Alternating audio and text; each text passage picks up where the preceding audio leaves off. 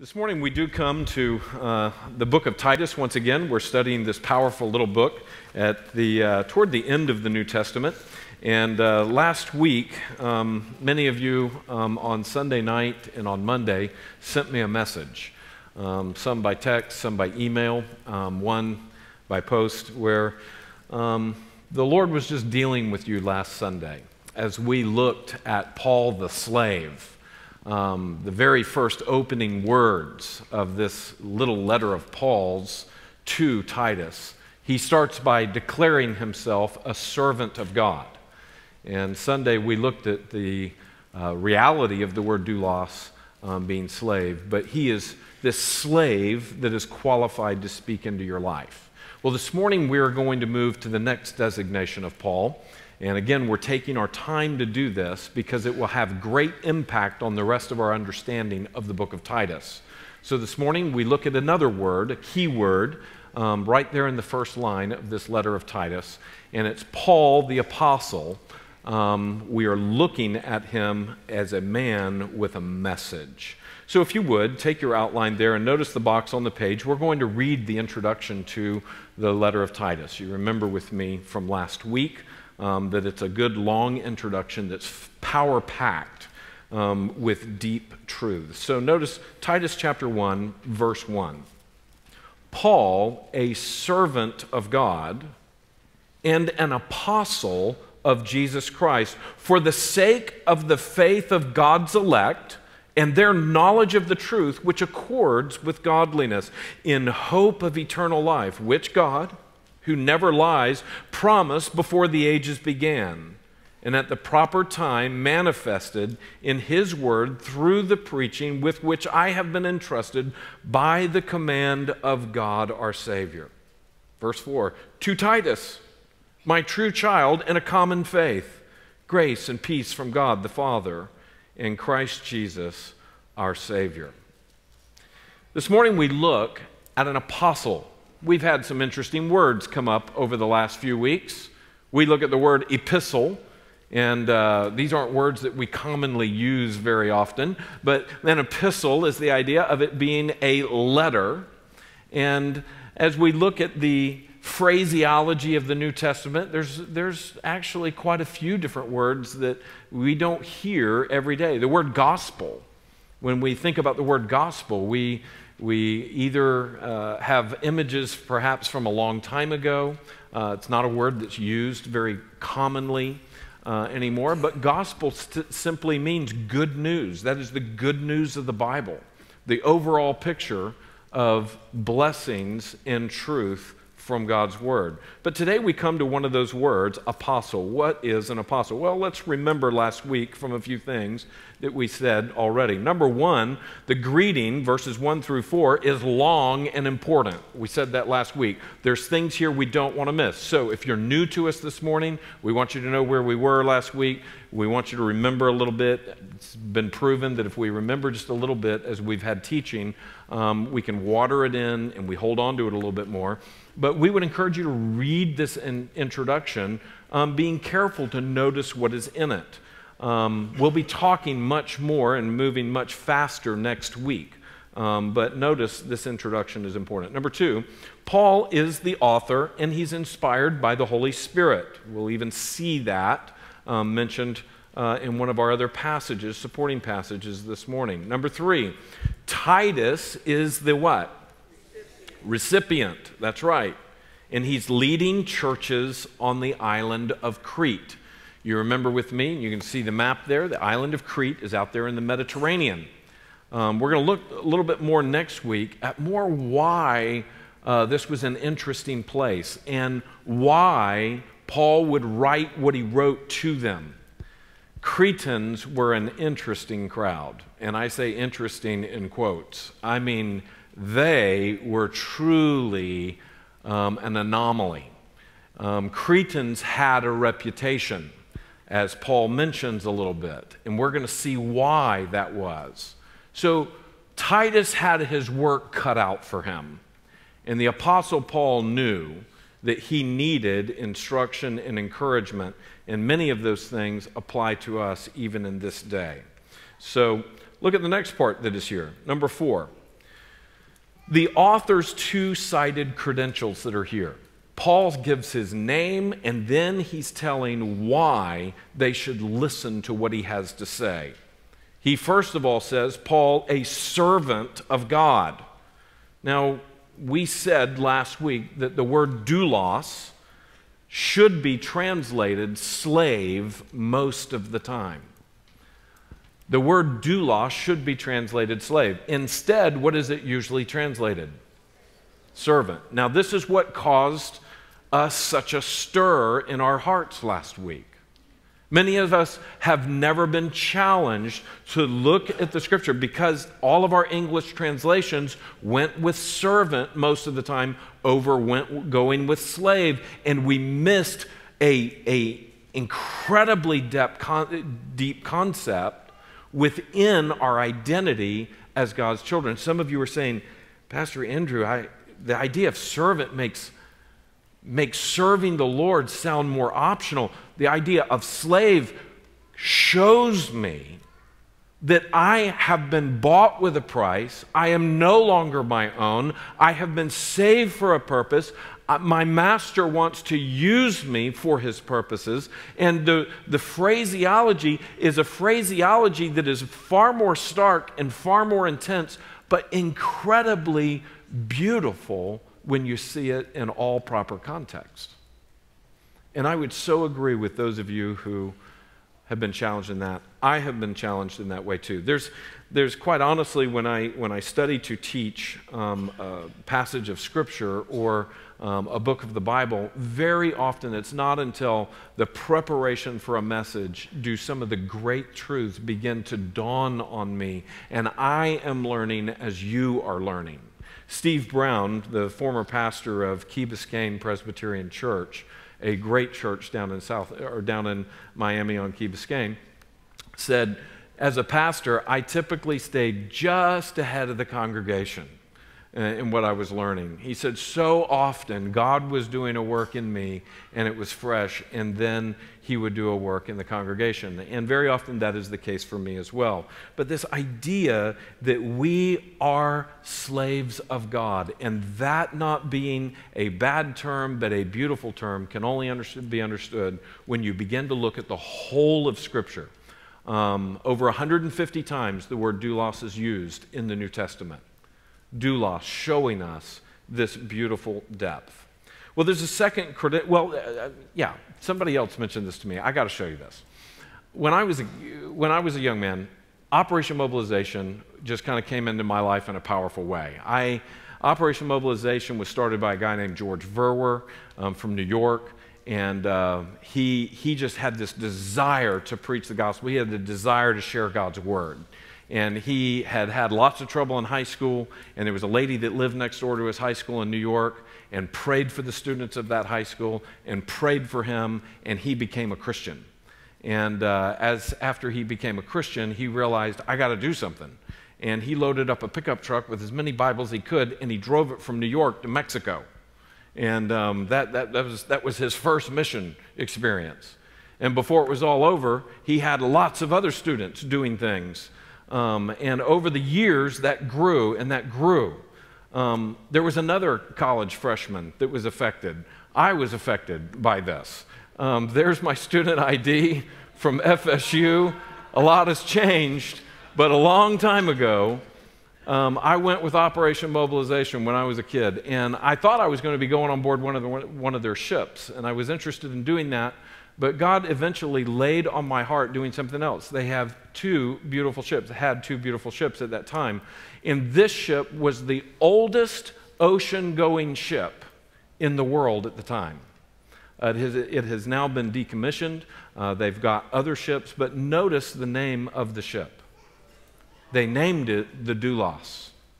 They named it the Doulos because it would carry the Word of God to places all over the world that were impoverished, that did not have access to Bibles, some areas not so impoverished, but just not having Christian libraries and Christian bookstores. And when that ship pulled, that they have a big schedule, the ship pulls into town, there's an advance team that's waiting on the ship, the vans and the trucks come off the ship, there are various meetings that are happening all over the city, people are invited onto the city, and thousands of people come up the gangways, go through the ships, and receive everything from medical care to the Word of God, and they can either buy books or they are given books as time goes on. But this great ship was used as a servant.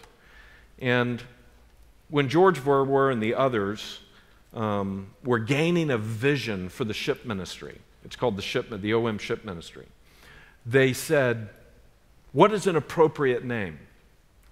Not just for the ship, but to represent us. So after the service last Sunday, Bob Rose came up to me and reminded me, he said, you know, Andrew, I've been aboard a slave ship.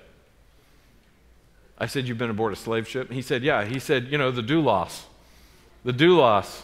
He said, I have people that used to serve on board that ship, and they would say, yes, in completing that picture, it is the beautiful imagery of us being bound to the Savior and in the service of the Savior.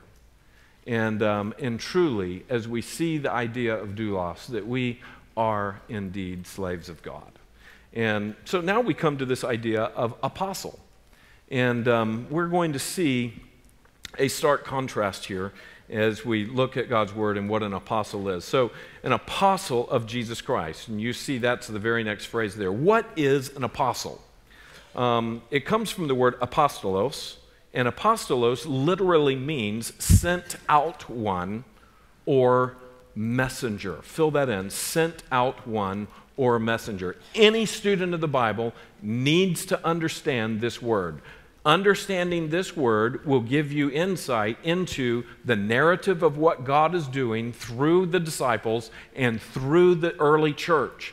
We cannot understand much of the Scripture without really looking at the deep words that are used, and this is one of those words, an apostle.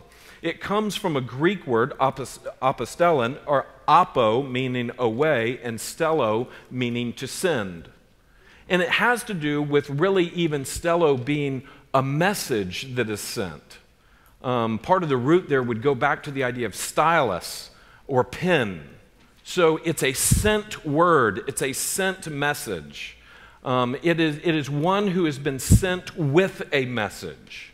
So when the Apostle Paul says, I am a slave of God and an apostle of Jesus Christ, he is saying, I am one sent out by Jesus Christ.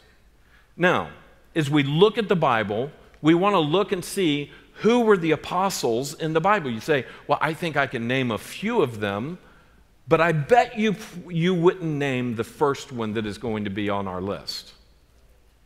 The first one that is on our list is the first and great apostle.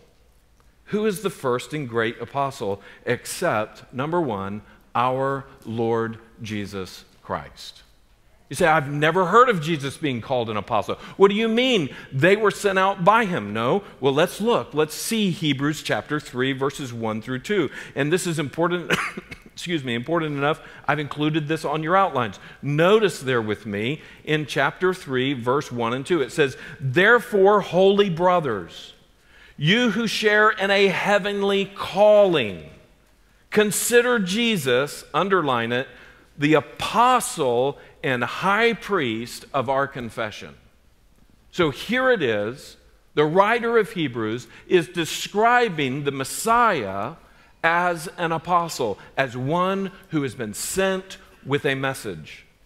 The Bible tells us that Jesus came preaching the truth of God.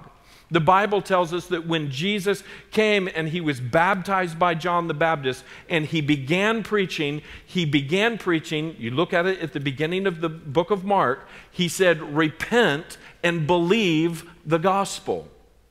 So this is the picture of Jesus. Jesus comes, the second person of the Trinity, leaves the halls of heaven, is born into this world, born as a baby, born into really a cow's stall, into a horse's stall, because there was no room for him in the inn. And in humility, he enters the world in order to show us the love and the plan of God. And then at the right time, he begins his earthly ministry telling us what the Father wants us to know. So he comes as an apostle, a messenger. Look at the next verse that is there, John chapter 17 and verse 3. Jesus is praying to the Father in this, and again, we see his words. Look what he says. When Jesus had spoken these words, he lifted up his eyes to heaven and said, Father, the hour has come. Glorify your Son, that the Son may glorify you, since you have given him authority over all flesh. That's going to be important. An apostle has to be authorized. An apostle has to have authority. He's authorized to give the message. And that's what we see over and over, is that Jesus is authorized to give the message. Look what it says. Authority over all flesh, to give eternal life to all whom you have given him. So the Father is giving children to the Savior, that the Savior indeed and fully redeems. Look what it says at the end of verse 2. And this is eternal life, that they know you, the only true God, Jesus Christ, underline it, Jesus Christ, whom you have sent. This is Yeshua, the anointed one. That's what Jesus, don't turn your sheet over yet. Jesus Christ means the Yahweh God who saves, that's his name, Yahweh saves, Jehovah saves, and Christ, the anointed one who we were waiting for, that would take away the sins of the world. So look what it says. The only true God and Jesus Christ, whom you have sent. Now, this forces us to recognize, especially John chapter 17, verse 3, this forces us to recognize the Trinity. It forces us to recognize the beautiful picture of one God revealed in three persons, Father, Son, and Spirit, perfectly relating to one another, perfectly harmonious, perfectly together. And yet we see different persons with beautiful roles, that the Father in his love sends the Son. This is so that we can see the sacrificial heart of God. This is so that we can see the humility of our God. This is so that we can see the tremendous love of our God. In Romans chapter 5 it says, but God demonstrated his own love toward us in that while we were still sinners, Christ died for us. He was sent into the world to pay for our sins. This is the good news of the gospel. And here we see that the second person of the Trinity obeys the first person of the Trinity in coming into the world. Not inferior, not in any way less, but in the picture of the fulfillment of God's grand plan. But the Son is sent as an apostle. Look at the next page. Safe to turn it over. Not only our Lord Jesus Christ do we see as an apostle, but we see, number two, the 12 apostles. Now, you say, now you're talking, Pastor. That's what I remember. That's kind of what I remember hearing and growing up with, and hearing even the Apostles' Creed, the basic tenets of the faith. That these are the ones that Jesus would choose. These are the ones that Jesus would choose, perhaps having a representation of God's 12 tribes, that God is fulfilling his plan of redemption and salvation to the world through the 12 tribes of Israel, and then the disciples being selected for God's purpose. Notice them being selected, and we find that in Luke chapter 6 and verse 13. In verse 12, actually, I'll back up and see verse 12. It's on your outline. Jesus is choosing his disciples. Look what it says in verse 12. In these days he went out to the mountain to pray. And all night he continued in prayer to God. This is the second person of the Trinity communing with the first person of the Trinity. This is the Godhead, three persons, one, yet beautifully distinct. Look at this in verse 13. And when day came, he called his disciples and chose from them 12. So there were many that were following him. Do you see that? When day came, he called his disciples. He said, okay, everybody, come on together. They all come together. We don't know how many were there that day. Could have been 40, could have been 400. We know that the crowds had grown. People were really wanting to hear what he was saying. And so from them, he chooses 12, whom he named apostles. Underline that. Whom he named apostles. And Simon, whom he named Peter, Andrew, his brother, and James and John. So this is Peter, Andrew, James, and John. And Philip and Bartholomew and Matthew, and Thomas and James, the son of Alphaeus, and Simon, who was called the Zealot, and Judas, the son of James, and Judas Iscariot, who became a traitor. Now this is interesting, that God had a plan to set aside these individuals for his purposes. God is always in the work of distinctly working. He doesn't do anything haphazardly. There is nothing by chance. There's nothing by chance in your life that is going on that is by haphazard nature. He is working, and he is in his sovereign work is pulling all things together, the good and the bad. He is working and he's moving for his grand purposes. Now you can either come and sit at the feet of his work, or you can resist it or seek to run away from it. I want to encourage you to just come and enter in. Let me remind you that all of these men except John, Christian history tells us, were martyred for their faith. So they had no idea what they were getting into, and they weren't martyred unwillingly. They were martyred willingly. They had come to find that life with Christ is more valuable than life without Christ, even life in this world. It is more valuable than life in this world. They had come to find that it was their glad service to not only preach the gospel, but to follow this Savior all the way unto death. You see, listen to this, that was one of the great validations that these guys really believed what they believed, is that they were willing to die for it. That is only one of the great validations of the whole thing. We see that God was also working very specially, very powerfully at that time through these men so that the world might know that they were sent by Jesus. Now, in Acts chapter 1, we fast forward. So Luke, in Luke chapter 6, that's the beginning of Jesus' earthly ministry. Acts chapter 1 is after Jesus' earthly ministry is finished. Jesus has died on the cross, he's risen from the dead, he's commissioned his disciples, and he has ascended to the Father. And we come to Acts chapter 1, where we see this process that's happening right at that time. Judas goes and he commits suicide after he betrays the Father, and we see the replacement of Judas. Look at Acts chapter 1 and verse 21 through 26. And there's one or two key things to really notice here. Look at verse 21. So one of the men who have accompanied us all during all the time that the Lord Jesus went in and out among us, beginning from the baptism of John until the day when he was taken up. So one of the guys that was with us all along, middle of verse 22, one of these men must become with us a witness to his resurrection. So these are the guys who were witnesses to the resurrection, that they had seen Jesus.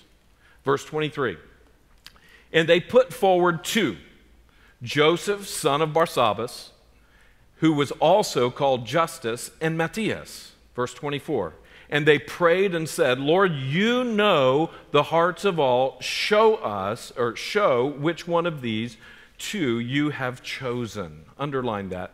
Which one of these two you have chosen.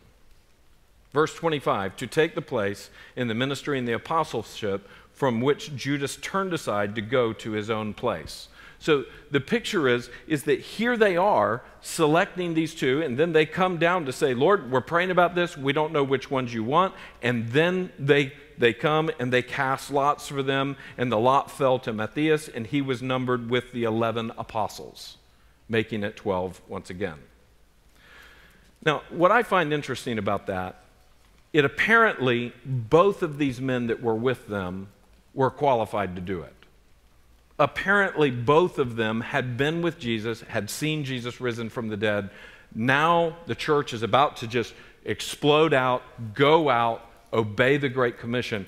But yet only one was to be selected. There was a particular purpose and a particular time for these apostles in what they were doing. And the representation of them being 12 was important for our understanding of how God is working in the new covenant, that the old covenant, the 12 tribes of Israel, are now coming into fruition where we see it is going out into all of the world. Notice here that they go on. What is an apostle? The first ones are, we can say this based upon these passages and others, the first bullet point is that they are chosen by Christ. So that's what they were praying for. Lord, show us which one you have chosen. The second thing that we see is that they have seen the risen Lord. It was important for an apostle, if he was going to be an apostle, that he had known Jesus in his resurrected life. He had seen the Lord.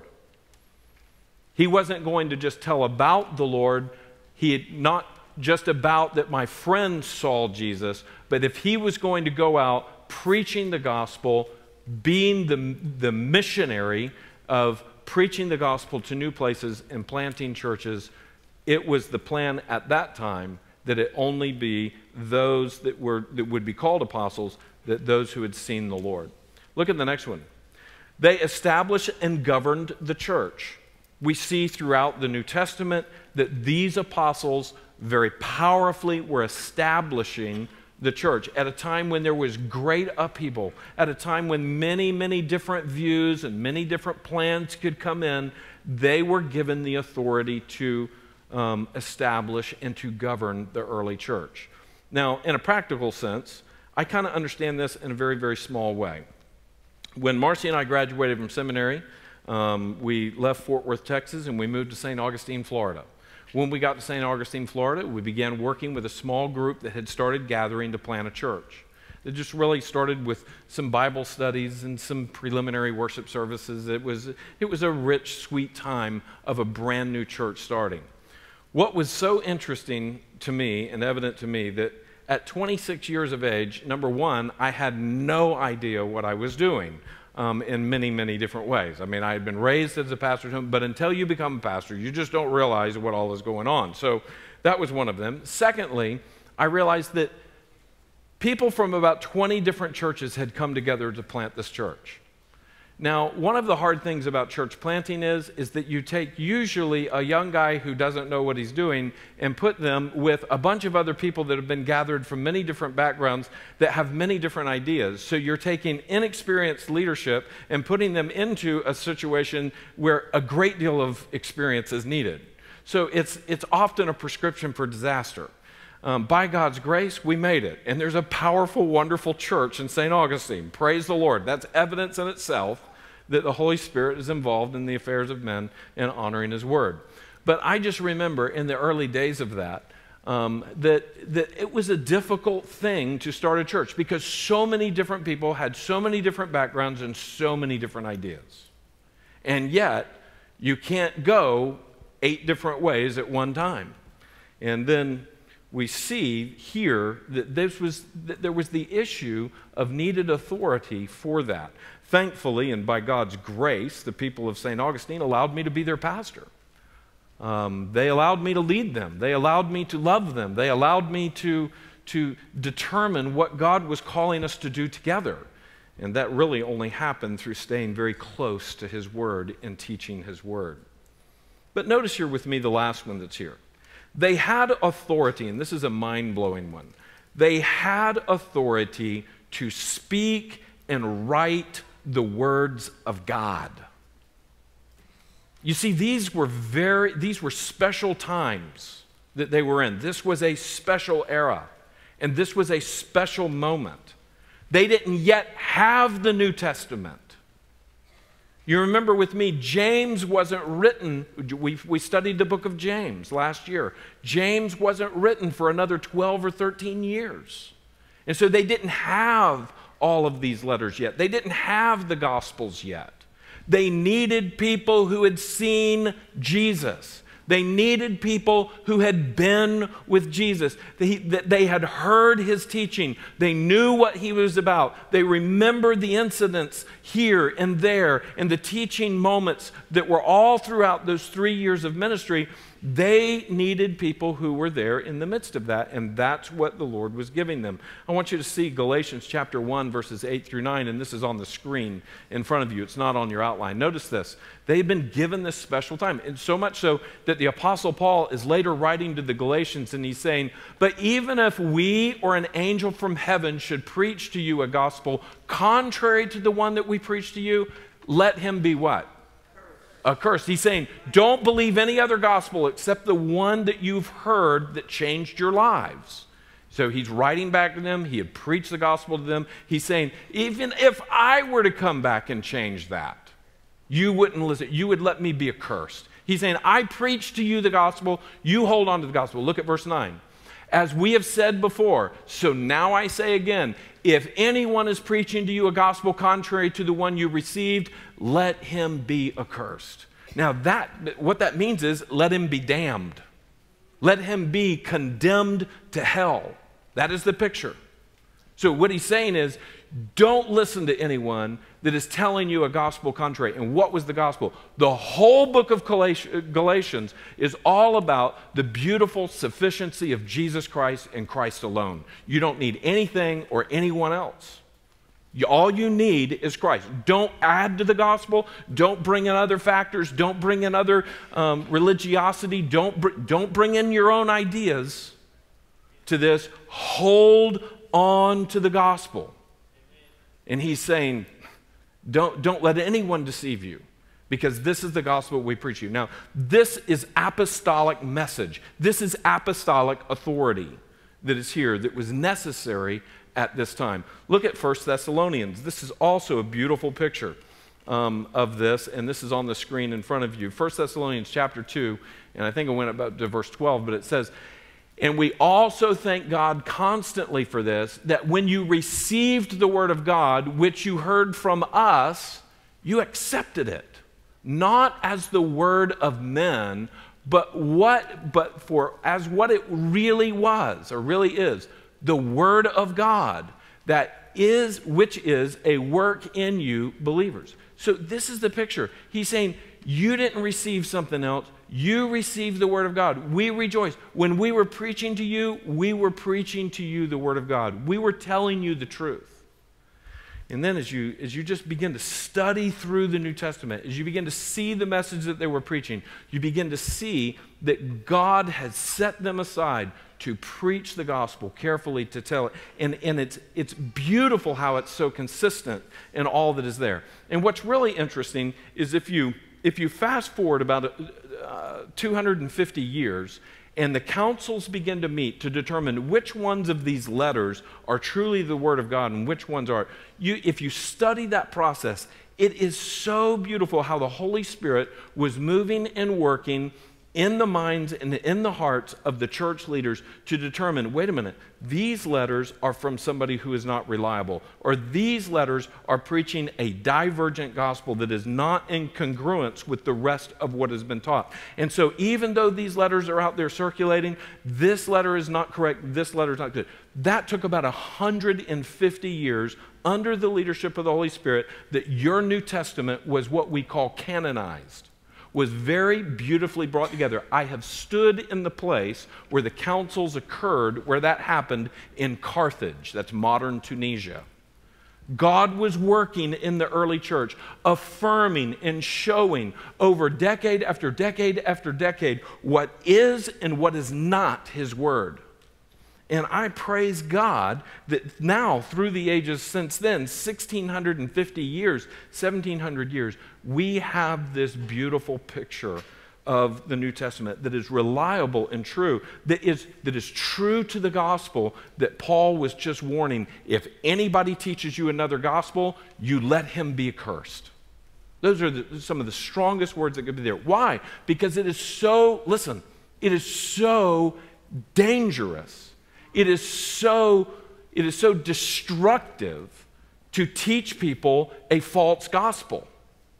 It is so damning to do that, to lead people astray, to lead people away from the truth. That is a condemning thing.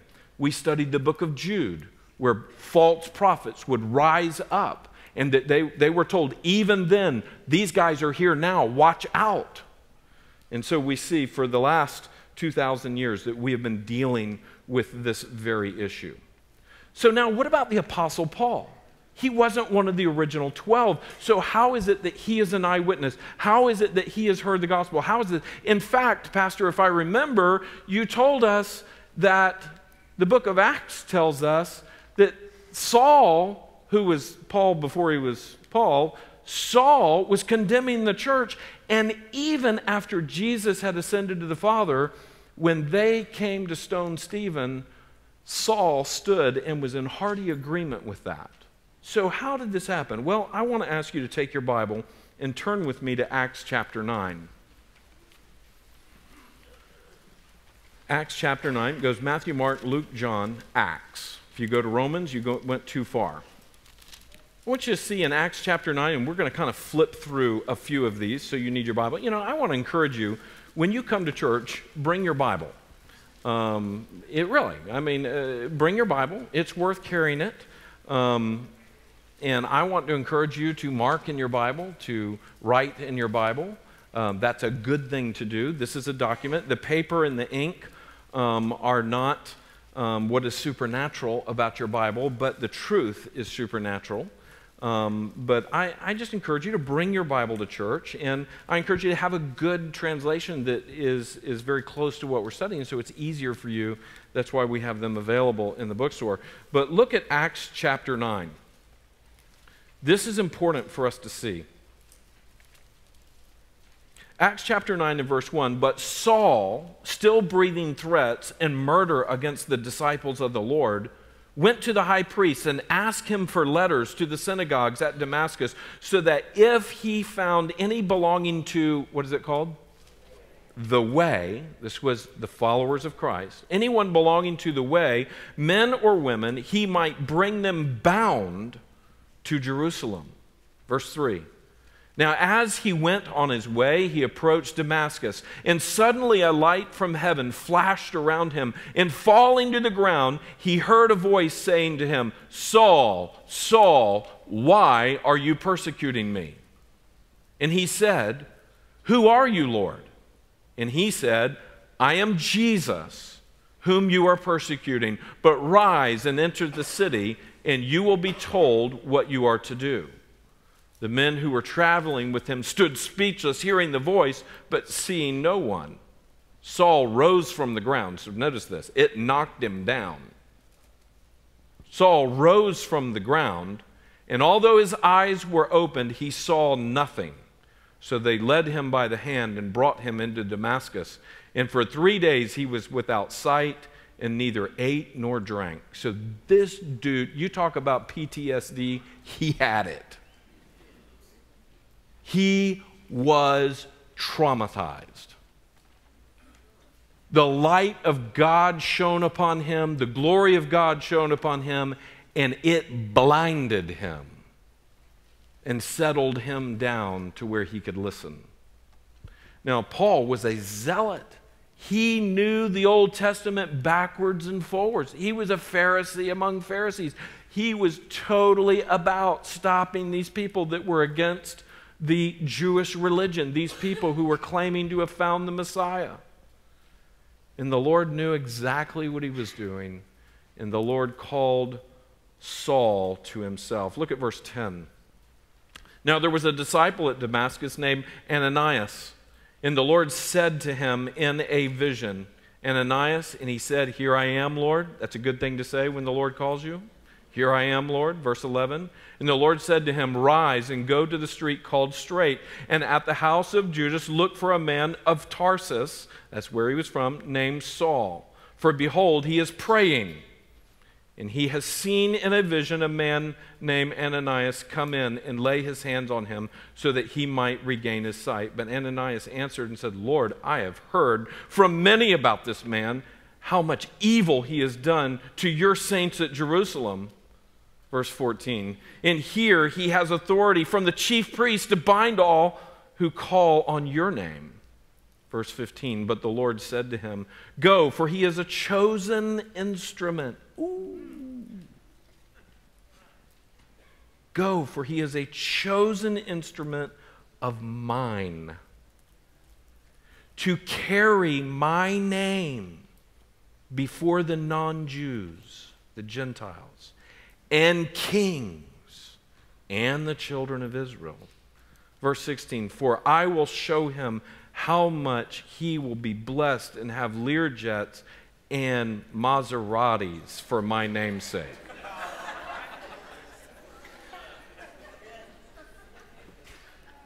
Is that what it says?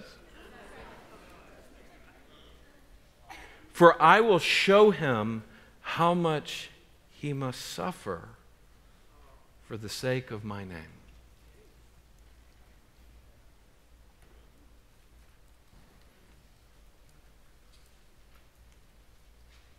And indeed, he would suffer as he preached the gospel.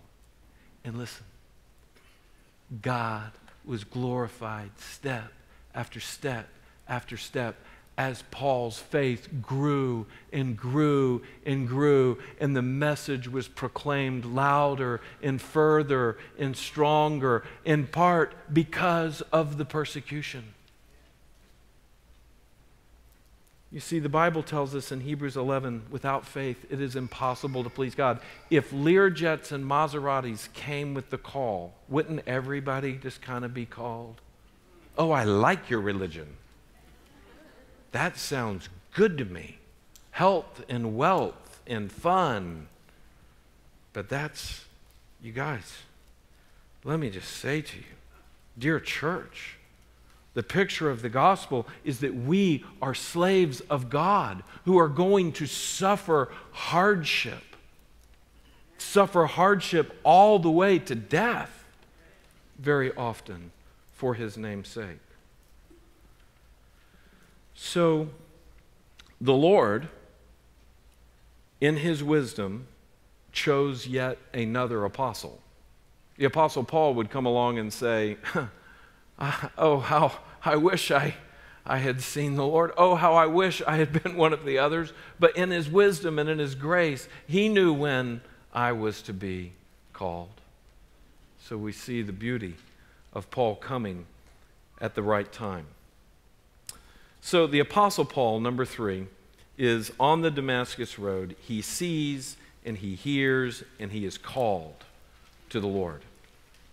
You can read in chapter 2. You can read in chapter 26. You can read in 1 Corinthians chapter 9. You can go on and read over and over again the various places where Paul tells his testimony and where Paul tells of him coming and how God would use him. So, when it comes time for Paul to write to the people of Crete through Titus, because I don't believe that Titus got Paul's letter and said, okay, here's the instructions for me, and this is just for me. I think by evidence of the fact that we even have Titus's letter, that Titus's letter was shared.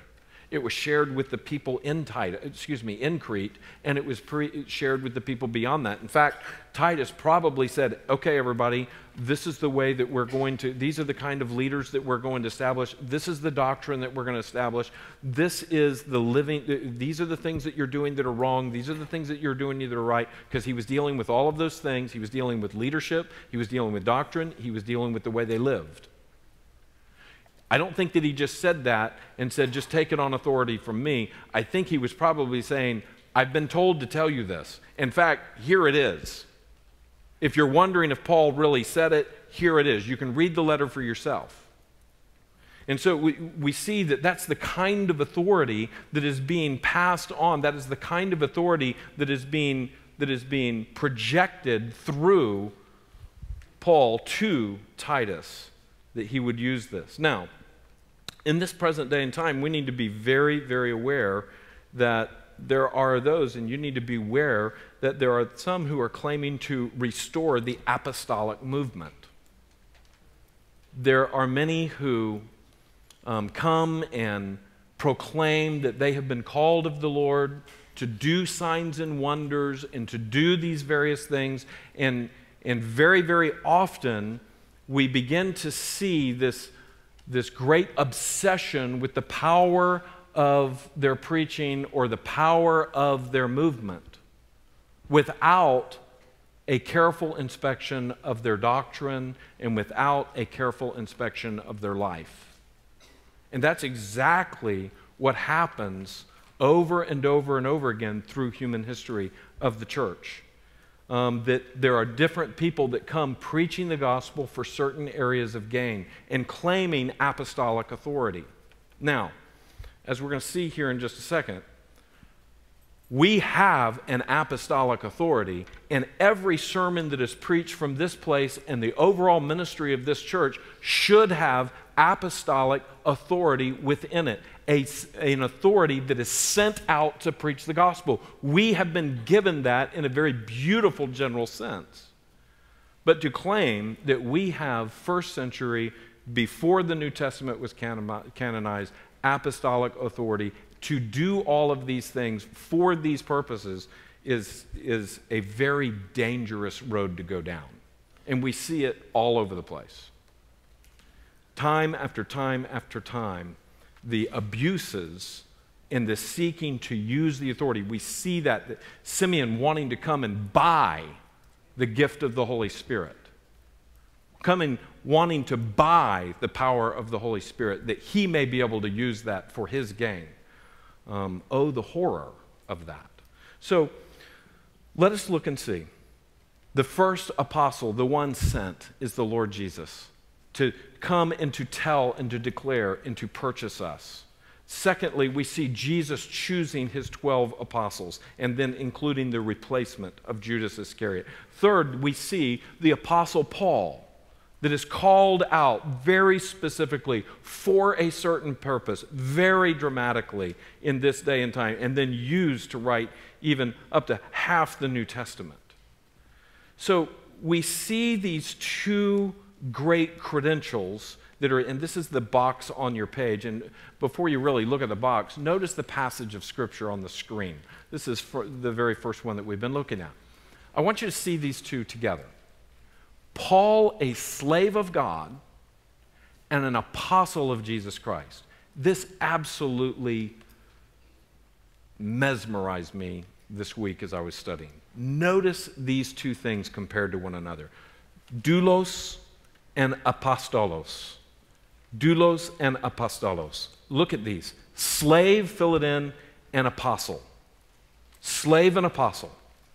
The first one is broken humility. A slave has broken humility. His will has been broken. He is no longer his own, and he is in abject humility. He is a slave. He has no rights. He recognizes that he is the lowly. And the Apostle Paul is saying, I am a slave to God. But look at the next side. When you look at an apostle, one who is sent, he has royal authority. So it's not just humility, it's authority that he also has. The slave is under submission. The slave has been given a life and a task that he must submit to. But it's interesting, when you look at apostle, the apostle is commissioned. That means he is given a task with the master. He is given a job to do. When we talk about an officer being commissioned in the United States military, that means that he is being put into action as a leader, as a commander. And here we see that the doulos side is submission, and the apostle side is he is commissioned with God. Also, we see that the slave is called to obedience, and the apostle is called to command. These are just radically different things, but yet so beautifully entwined in the picture of what God calls his people to be. That we are called to be slaves, and yet we are called to be messengers. And the beauty in the picture of that is truly amazing. Number 4, as we close, is this. We see in this, as those who are called to be apostles, in a general way, there is a general call to proclaim the gospel. We are all called to proclaim the gospel. Look at the screen in front of you, Matthew 28, verse 19 and 20. I think we're going to only show Acts 1:8. Look at Acts chapter 1 and verse 8. Look what it says, and let's read it out loud together and see if you can't hear the commissioning and the power and the authority that is here. Are you ready? Let's read together. Acts 1:8. Everybody read so we don't have to do it twice. Come on, y'all. Let's do it. Verse 8. But you will receive power when the Holy Spirit has come upon you. And you will be my witnesses in Jerusalem and in all Judea and Samaria and to the ends of the earth. You see, he's commissioned us to do that, and he's commissioned us with power. If we were to read Matthew 28, we would see that Jesus starts that statement with, all power in heaven and earth has been given to me. Go now and make disciples. So what he's declaring is, I have all power, I'm God, I have the authority to tell you to go and do this. And I have the authority to commission you to tell a lost world that I exist, that I love, that I have come, and I have sacrificed that they can know me. And so he, in all authority, declares that we are to go and proclaim his message. In Romans chapter 10 and verse 14 and 15, look at this one on the screen in front of you. How then will they call upon him in whom they have not believed? And how are they going to believe in him if they have never heard? And how are they to hear without someone preaching? Verse 15. And how are they to preach unless they are what? Sent. As it is written, how beautiful are the feet of those who preach the good news. And the picture is this. It's not that they don't have calluses and they don't have, what do you call those real hard things on there that really hurt? Corns. Thank you very much. I don't know if you got, my granddad used to sand his feet. Anybody ever see their grandfather sand his feet? He was a barber, and he stood there in front of that barber chair just 60 years putting food on the table and everything else. And I just remember he would talk about his feet, and his feet hurt all the time.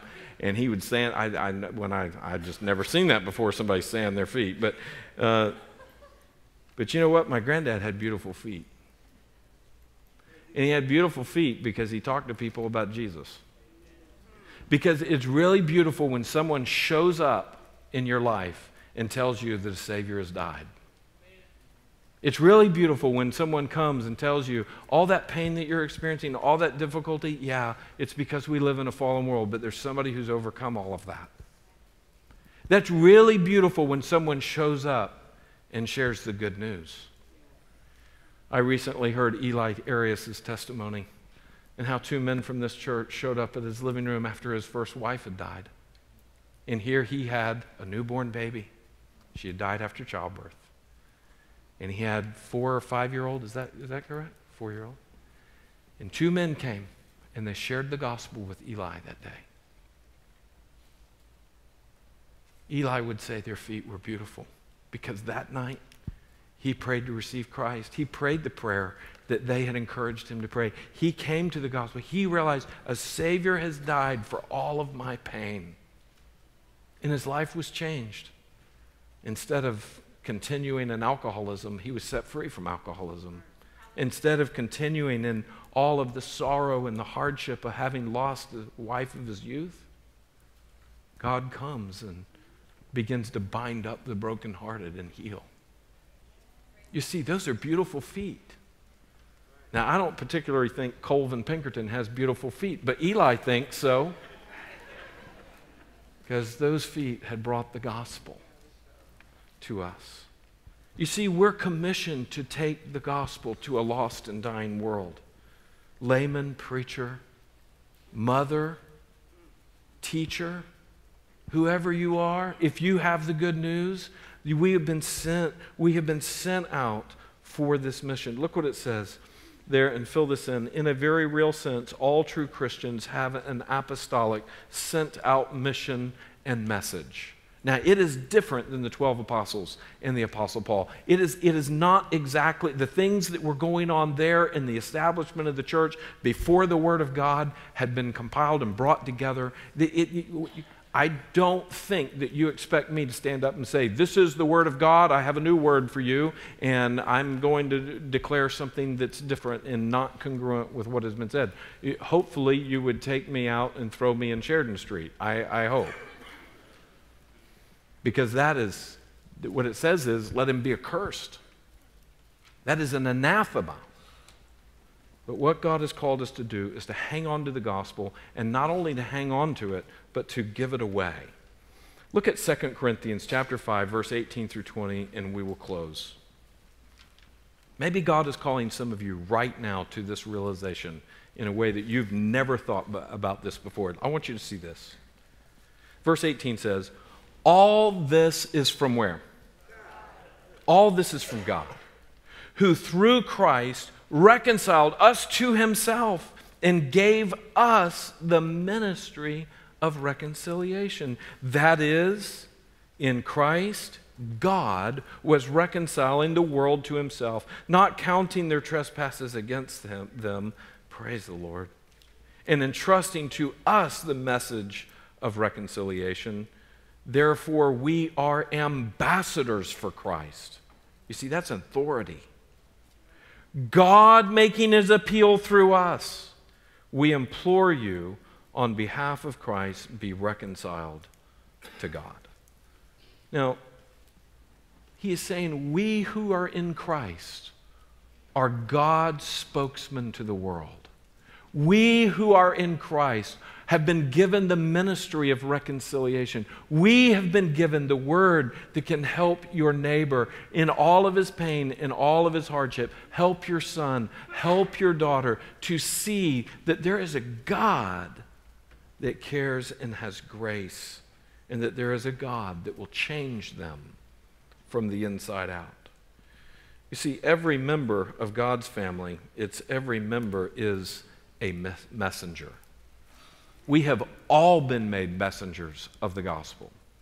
So in that regard, we can relate to Paul's great calling and to Paul's being sent out. And so as we study the gospel through the book of Titus, we see that, number one, Paul did have a special command and a special authority, but it was a special command and a special authority that is translated to us in the grace and in the love of Christ. Would you pray with me?